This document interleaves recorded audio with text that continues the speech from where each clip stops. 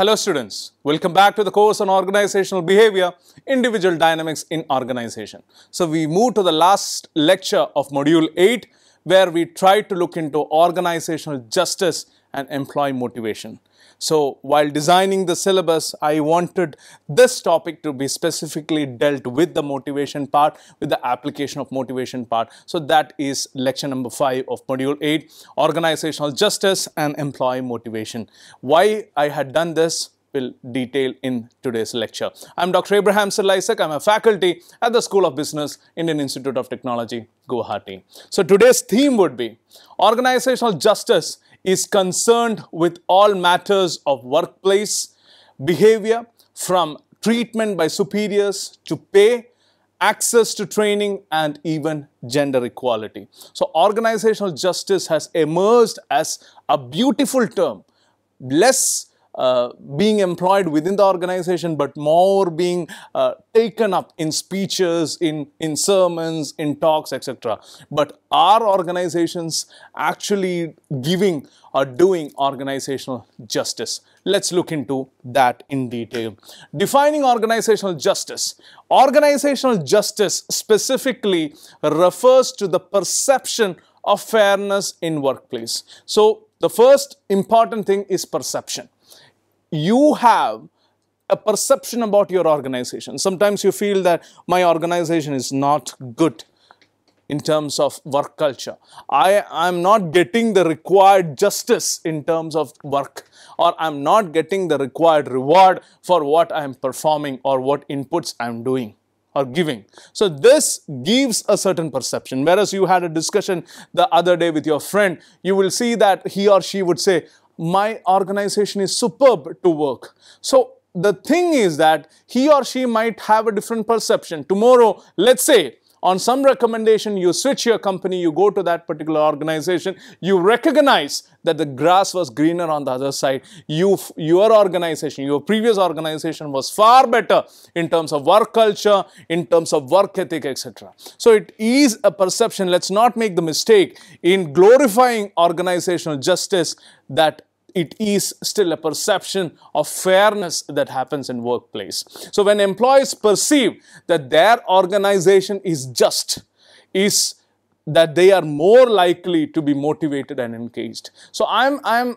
looking into an organizational structure where justice is not being prevailed. For the input I am giving, I'm not getting the sufficient rewards. For the effort I'm putting in my job, I'm not getting the required results. For the hard work I'm doing, I'm not getting the required pay, or I'm not getting the required benefits.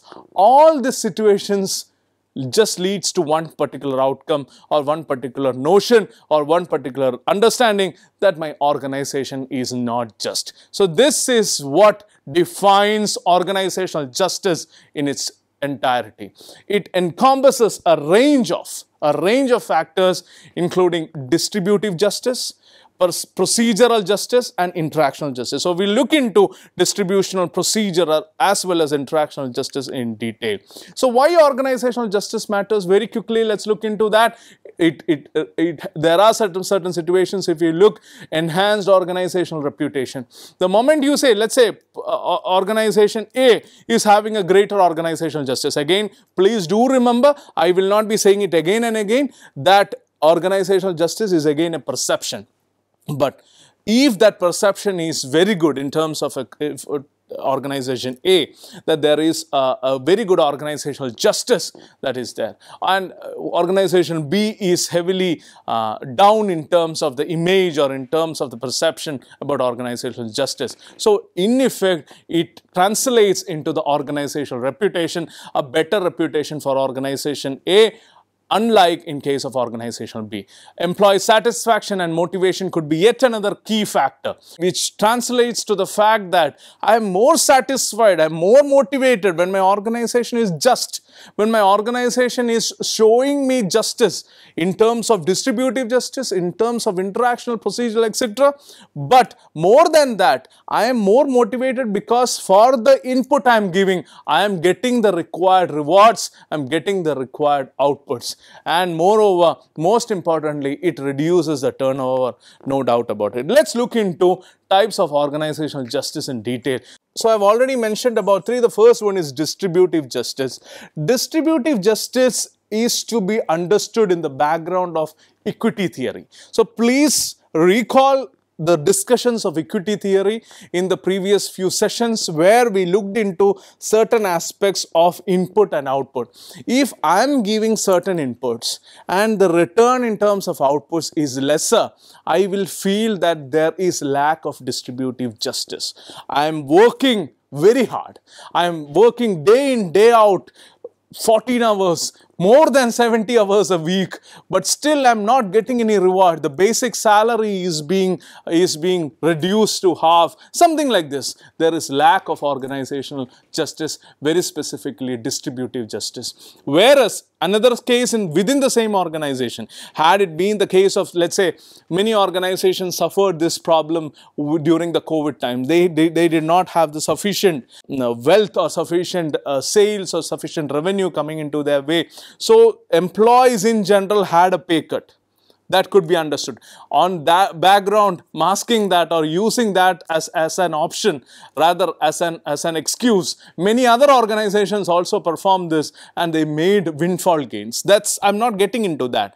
But when you are looking into an organization which is in a relatively stable financial position, I'm not getting the reward which I was actually promised for. Whereas there is another individual who is putting less, maybe half my effort, but he is getting more than that is being actually promised to him within the same organizational context, within the same economic context, within the same multinational, cultural, economic arrangement. If there is such a mismatch, there is such a incongruence that is there, then that is a distributive justice, ladies and gentlemen. So let's look into distributive justice as one element of organizational justice. Another important aspect could be procedural justice. Procedural justice is a different aspect when we look into organization in particular. Let me take an example. Let's say you are into real estate. You are being asked, there are two people. Let's take two names. Let's take John and Smith. So John was asked to sell, both were asked to sell a lot of available real estate by a real estate agency. So these two are the employees of that particular ABC. Let's name it as ABC. So what John does is, John is very enthusiastic. He is very much keen on his work. He makes a lot of progress in his work. He sells 10, let's say, units in terms of the sale. And those 10 units are not in very, very posh locality. They are not so much rewarding in terms of the money part. They are small units that he has sold, but there were 10 units. Whereas Smith, on the other hand, has just made the progress with one deal, but that is in a very good location, bringing in exquisite amount of money. So almost what John brought into the organization with 10 deals or 10 successful complete deals is what Smith bought with respect to one deal. Now this is where procedural justice comes into picture. If you are not showing justice in terms of, let's say, Smith, he has also brought in the same amount of money. It's not about the quantity. If you just take one note out of the previous class, you will see that I have categorically mentioned one thing, that many a time when you are being asked to work more than X hours per week, you are pushed into a perpetual race where you have to beat others in terms of performance. And what happens in those races are that you are giving primacy, you're giving importance to the quantity and not the quality. So similarly, John here had given primacy or importance to the quantity. He has sold 10 units, no doubt about it. But those 10 units equal to 1 unit of what Smith had done in a very exquisite location with great returns that has come to the company, come to the organization. So this is where procedural justice takes its shape. Smith should have the same justice that is being rendered to John in the organization. So I hope that example made it clear. The third is interactional justice. When we look into organizational justice, the first two, especially distributive justice and procedural justice, happens within the organization. But something which is more critical is interpersonal justice, which is interactional justice. Many a time you feel that there is lack of dignity within your organizational setup. Just hypothetical example. There could be lack of social respect. There could be social undermining that's happening. There will be blatant lying that is happening across, knowledge hiding that is happening across. Those situations are actually reflecting poor interactional justice. I hope that makes it clear. So organizational justice has three specific components. The first and the foremost one, distributive justice. The second, procedural justice. And the third is interactional justice. So a clear understanding of these three are very essential. As I've already mentioned, equity theory is very critical in bringing in a certain level of understanding with respect to organizational justice. If you look into recent theory development, specifies that equity theory has a certain level of involvement in what is known as organizational justice. It serves as the foundation for the common thread of perceived fairness among these dimensions of justice which I've already discussed. Although you look into procedural justice has received the most attention, there is now significant research that gives us evidence that in addition, there is conceptual and measurement independence for distributive, interpersonal and informational justice dimensions as well. So these are some of the relevant research inputs. In the beginning of the session, I mentioned that I am not a person who just relies on outdated textbook material. You have to be updated with the latest trend, with the latest research output, and this is what organizational justice and equity theory talks about in terms of latest research. So how is organizational justice linked with employee motivation? Let's have a quick understanding. Distributive justice and employee motivation. Motivational equity, incentive for high performance, reduced frustration and demotivation. The moment you feel that for the effort I am putting in, I am getting the respective reward, the corresponding reward. There is a fairness in terms of treatment when it comes to pay packages, in terms of remuneration. I feel that there is motivation. I feel that I am getting the incentive for high performance. Sometimes what happens that whatever effort I put, I feel that I am not getting rewarded, then there is a natural disengagement from the work. That will not happen if there is a perceived organizational, specifically distributive justice. It reduces the frustration of the employee, no doubt about it. It reduces demotivation, no doubt about it. When you're looking into procedural justice and employee motivation, it brings in a sense of control.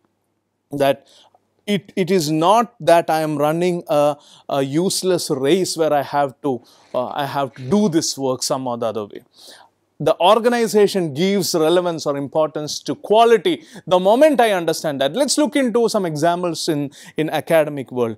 There are certain people who are after publications. Now, hook or crook, they tend to make some cartels, they tend to do some unethical practices, some gate crashing, and they tend to publish their journal articles. But the thing is that how effective they are in understanding or conceptualizing the research that they have done, or how many of their papers actually had vital contribution from them, that is a questionable scenario. So when you are looking into procedural justice, where the organization in itself says that we are not looking into simply the quantity, but we want genuine hard work, genuine quality stuff, genuine quality output, then you have a sense of control.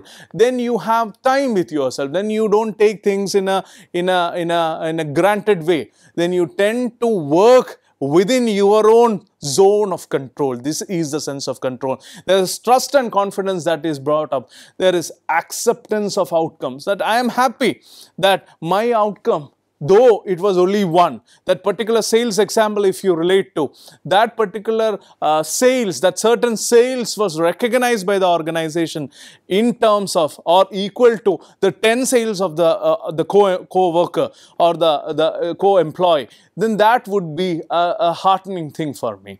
Interactional justice and employee motivation, positive working relationship. I don't want to be in a company, in an organization where people are socially undermining me, where people are trying to ridicule me, where people are not trying to accept my point or not even trying to face or talk or discuss with me. So positive working relationship is a must within all those organizational setup. Emotional well-being. It brings in a certain level of emotional reassurance that yes, I have some level of achievement that is backing me up, and I can do the task however tough it is. There is reduced negative reactions. I am becoming more proactive. I am not reactive anymore because I have understood that my organization, there is a fair amount of interactional justice, and that is what constantly motivates me. Now let's look into leadership and organizational justice specifically, and this here also I'll bring certain research element into picture. The relationship between leadership and organizational justice is very critical, very important, because the main question here is that leaders' capacity of mobilizing and motivating subordinates. So many a time you feel that leadership has failed, and the specific reason would not be that they were not decisive. The specific reason would be the lack of capacity in mobilizing and motivating the subordinates. So every single, your whole group is as good as the weakest link. So if you are not in a position to take everyone together, even the weakest link together, then you are not a good leader. Leaders are sources of justice in our organization. Like if you look into the particular research by Nippenberg 2007, it mentions that some studies have identified the effect of leaders' procedural and interactional justice in several areas. Interactional justice of the leader has a negative relationship with the organizational deviance. So all the organizational deviance behaviors, it could be in terms of your absenteeism, in terms of knowledge hiding, in terms of knowledge hoarding, in terms of all the workplace deviance behavior, all the counterproductive workplace behaviors, there is a negative association with interactional justice. Now, how to ensure that organizational justice is there in the workplace? First, the distributive justice. There should be an objective reward system. You have a complaint with respect to the equity part. Please invoke the equity theory. Your input is not equaling your output, or somebody's input is not equaling their output. So the moment your organization is having an objective reward pattern or objective reward system, you are happy. You are contented that yes, the level of justice my organization is showing to me is similar to the organizational justice he or she is getting, my coworker is getting. Performance evaluations are there. Pay equity should be there. There should be level of pay equity. In a certain level, I am being paid X amount. In the same level, a person with, let's say, less talent, it's again a perception, less skills, less abilities, and even contributing less to the organization is also getting the same amount. So this should not be the bone of contention that is running in your mind. There should be distributive justice in terms of pay equity. Procedural justice could be ensured with transparency. You have to have detailed transparency that there is no particular competition that you are being pitted one against another. There should be employee involvement. There should be proper appeal mechanisms, transparency in everything. You should have the level of psychological safety. I will go to that extent to state that you should have the level of psychological safety, an environment where you can raise your opinion and say that, see, look into this. I have done a similar effective trading and I would like to I would want the organization to treat me similar to person A, B, C, D, etc. So that would bring in procedural justice. If you look into interactional justice specifically, you will see that the people should treat should be treated, and there should be a culture of respect and dignity. There should be effective communication, both top down and bottom to top. There should be effective communication that is happening, because many a time we feel that some organization, for the sake of performing higher, for the sake of only giving their importance or relevance to justice or relevance to performance, they stay away from even, or they demotivate employees to talk between each other for multifarious reasons. Please, as an organizational design practitioner also, I will say that effective communication is vital in any successful organization. Listening to employee concerns and training and development could be yet another important aspect in developing interactional justice. So what could be the general outcome of organizational justice?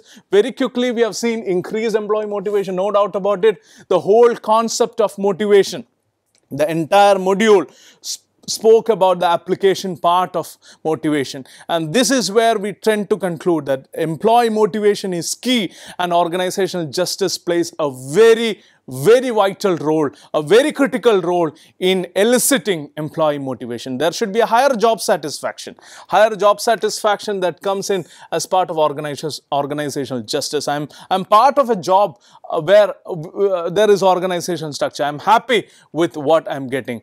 Third, enhance organizational commitment. With the organizational justice, the organization is showing me transparency. The organization is showing that if you are performing better, or if you are performing well, you will be treated well. You will be treated in a fair manner. The moment the organization is explicitly stating that to you, there is no excuse for you to perform back. There is no excuse for you to perform in a much desired way, the way the organization desires. There could be positive organizational reputation that could come out as an outcome. There could be obviously lower turnover rates. So if you look into outcomes of organizational justice, there could also be improved performance, no doubt about it. There could be situations of better conflict resolution that can happen, because you have taken care of the interactional justice part. There is hardly any social undermining, or there is hardly any level of ridiculing that's happening. Moreover, people are more proactive, people are more giving importance to dignity, self-respect, etc. So conflict resolution becomes easy. Stronger team dynamics happen. There is always stronger grouping, that there is always stronger forming and norming stages in terms of group process that will happen. Always increase trust in leadership, because you are working under a leadership, you are working under a leader who is able to give you the right climate of fairness. There is nothing bigger than that. You can just take a moment and ponder. You can just take a moment and think that in my organization, am I working under a leader who is effectively giving me the right fair treatment? It's not about salary. It's not about the time. So all these aspects are critical. Enhanced employee well-being is the final outcome of organizational justice. So over the entire module, we have looked into motivation from a very practical angle. So this is one of the module which differentiates this organizational behavior course from the other existing courses in industry. So what I would try to establish here is that when you are looking into motivation, motivation should not end at the understanding of theories. I have tried to bring in a certain level of understanding in terms of the application part. Especially when I conclude this module, I will say that there is an important relevance, or there is a critical relevance associated with organizational justice. If I'm working, as I'll borrow the previous statement, if I'm working under a leader who is giving me the right, fair treatment, I'm getting the fair treatment within the organization. Every single employee is being treated with dignity, is being treated with respect, is being treated with admiration and appreciation. We are in the right environment. We are getting the right organizational justice. There is no scope for any problems with respect to distributive justice, interactional justice, or even to that extent procedural justice. So I should be given the right environment in terms of psychological safety, in terms of psychological empowerment. So these were some of the relevant practical aspects, or where employee motivation is used in, is underscored in the world of practice. On that note, we'll end the class and the module. See you with another topic in the next class. Till then, please take care. Goodbye.